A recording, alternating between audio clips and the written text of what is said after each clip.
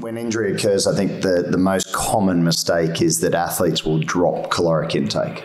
So they all say, shit, I'm going to get fat because I can't move, and they drop injury and they drop their caloric intake. Biggest mistake you can make. But if we look at acute muscle damage, then, and that's induced through exercise, we see an increase in resting metabolic rate.